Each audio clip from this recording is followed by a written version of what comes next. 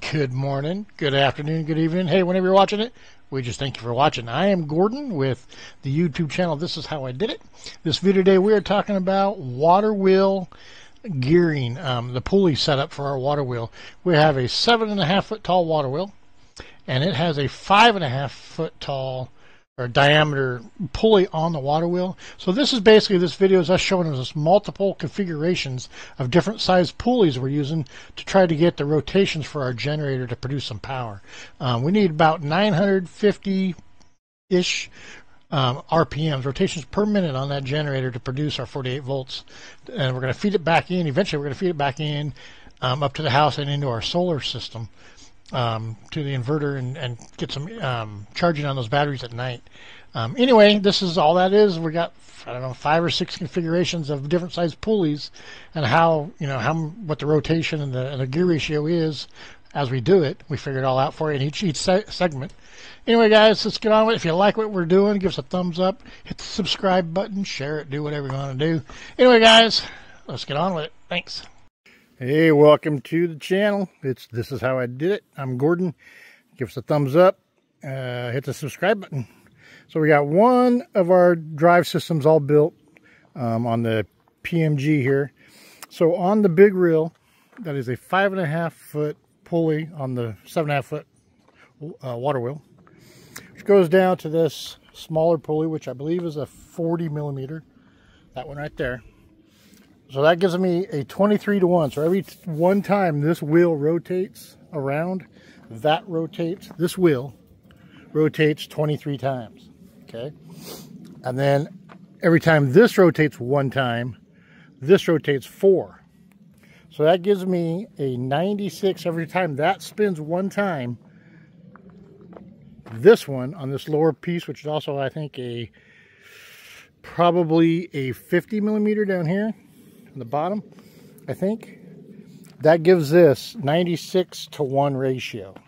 So that spins one time, this spins 96 times on this ratio. So if I give it a little spin, just do it by hand here,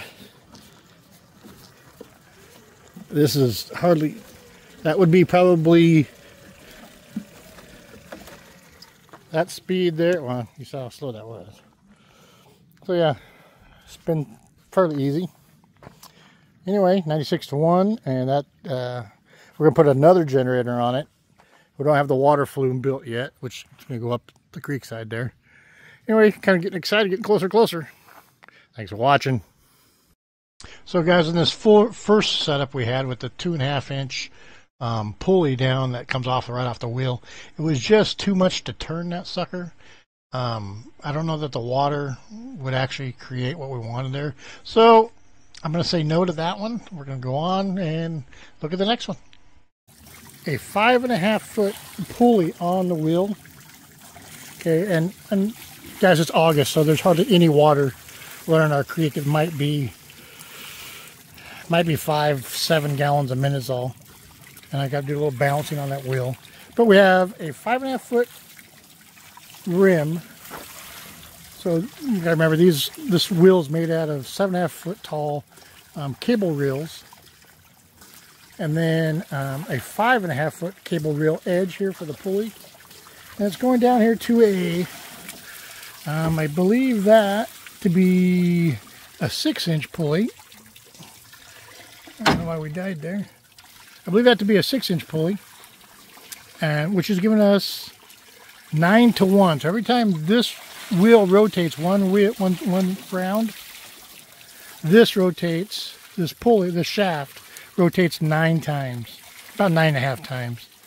And then this 12-inch pulley goes down here to I'm guessing this to be a 3-inch here, which is giving us 9 times. And that is 4 times. So this is 9 times the wheel. This is 4 more times. So 9 times 4 would be 36 rotations on this shaft for every rotation that wheel goes. And in the summer, it's hardly moving, obviously. But in the winter, we have a 4-inch line that's going to feed it. And in the winter, this creek runs really quite well. Probably about 120 gallons a minute, 150 gallons a minute. So we'll have plenty of water in the winter, which is when we need the power. So right now it's been in about 5 rotations with hardly any water. About 5 rotations a minute. So right now it would be 5 times 36. So what's that work out to? So 5 times 30 would be 150. So right now it's probably about 180 rotations a minute, which is not going to create anything. All right, guys. Gearing setup, I think number 3, 4. So 5.5 inch, 66 inch diameter pulley on the wheel. 7 inch outside edge pulley here to a 12 inch pulley here, down to a 3 inch, actually that might be a 2 inch, way too small, back to a 12 and back to a 3, so that's a 2, so that 2 is way too small. It needs to be probably a 4 or another 6. So basically with this, there's no way that water is going to turn this wheel, and I gotta really, it's just not gonna work. So that that pulley's got to come off and become probably another 6 or a 4. But with this ratio, you're probably at, well, you got 9 rotations per one here. You got 9 on this, so that puts you at 9 here, down to a 3, so that's 12 by 4, so that would be 36 rotations there. 36 here, down to a 3, so 36 times 4. So you're at about 150 rotations, roughly, per one rotation of that, which is way too much. I'm figuring I can get this about 10 to 12 rotations a minute. So if I think I switch out that 2 inch, order another 6 inch, and see what we get. Because that would be, if that was 6, that'd be 9 there. Transfer 9 to that. Down to a 6 would be times 2, that'd be 18. Then to a 12 here. So you're just going 18 times on this one. And then up to a 3, so times 4. So you're at about 76 rotations per minute for that. Or I mean 76 rotations per rotation here. So that would give me about 800 rotations a minute. 760 rotations a minute. If I got 10 out of that. I just don't know if our water flow would be enough to turn that. We'll have to order a 6 and just see what our pressure is against that. Because there's not even a load on it right now, and I can't even hardly manually move it. So that one's a fail. All right, guys. Take number, I don't know, 5. Okay, 5.5 foot reel down to a 6 inch pulley, up to a 12 inch pulley, down to a 4 inch pulley, back to a 12, up to the, I think that's a 3 inch on that. I think. Yeah, it's a 3 inch, which gives me, for every 1 rotation on this water wheel, it gives me 103 rotations on this. Now, when the winter comes, we actually have the water flow that we need. We'll see if it actually will turn this damn thing. Yeah, it might. I'll have to see. Right now we got maybe 15 gallons a minute all in the creek. So we'll go ahead and turn it on and see what we get. Go up here and flip the old hose up into the trough and see if it actually has anything on 15 gallons. I'm pretty sure it will not. I mean, it's barely running. And the creek is pretty much dribbling. So it's all going in this pipe. So like I said, that's about 15 gallons a minute. Just lay the old pipe down in the slot and let the water run. Run on down to the wheel. Like I said, that's a 4 inch pipe coming down from the creek. I have it dammed up in the top. Well, let's just run you up there and show you the culvert. So you walk up this creek. It's about 100 feet of that flex pipe, 4-inch flex pipe that goes up this creek. You hear it running through it. So there's a little bit of water in the creek running, but not a lot. It basically goes up.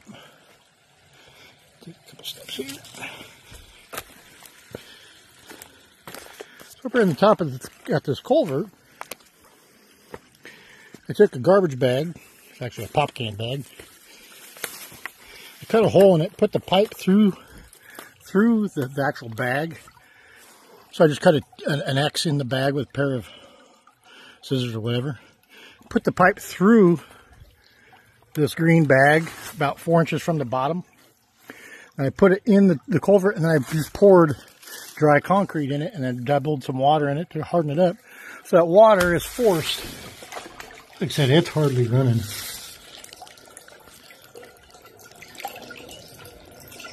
That water is forced to go in this pipe. It's a little bit drizzling out around the bottom because it's, you know, just it is what it is. But in the winter, it'll flow over the top of that. And the 4-inch pipe will catch it. So that 4-inch pipe in the winter will be plumb full, I'm thinking, because this will probably run, I don't know. This creek's probably, well, the bottom of the pond, our pond, has a 10-inch culvert,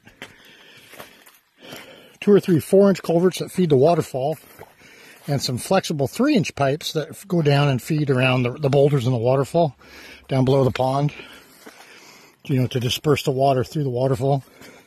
And it overflows, so I'm guessing this creek has pretty good, well, I know it has really good flow in the winter. Anyway, so yeah, as you can see, water's running down there, but that wheel ain't moving. So I probably might have to take the 4-inch that I put on there, pull that off, that 4-inch pulley. Probably put a 6-inch pulley there to get this thing moving.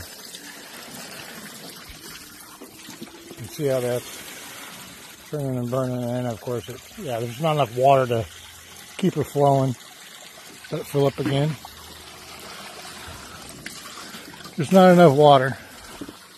You can see how that's barely moving. That's moving pretty good. But yeah, I think a 6-inch is my goal here. So a 6-inch to a 12, a 6 to a 12, and then back to a 3. Probably going to be our trick if we don't have enough water current in the winter. I'd like for this wheel to turn about 10 to 12 times a minute to get us our rotation here. I'm going to go ahead and pop this pulley off right here. I'm going to pop this off and just let it run without the motor. If I can. Yep, right there. Okay, so now it's off of the motor. Yeah, it's moving pretty good. So I had a 2-inch on there before, which it didn't move at all. Even like this, it was like a struggle. And then that now is a 4-inch. We'll pop that off and put another 6-inch like that one. I bet that'll give us to where that thing moves all the time.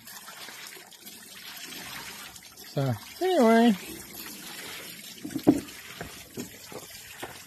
kind of a fun project.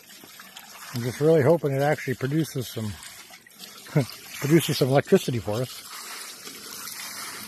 It hasn't been too much money. The most money we've spent is for this 1600 watt generator. But everything else, I might have maybe $800 into this. All this little lumber was stuff I already had. Then $100 for that pipe up there. Alright guys, thanks for watching. Give us a thumbs up. Hit the subscribe button. Have a good day. Hey there, I just want to chime in one more time. So the last little video I had there,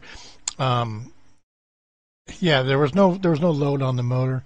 The motor was hooked up, but there was no load on it. So you put a load on it, it's going to slow it down even more.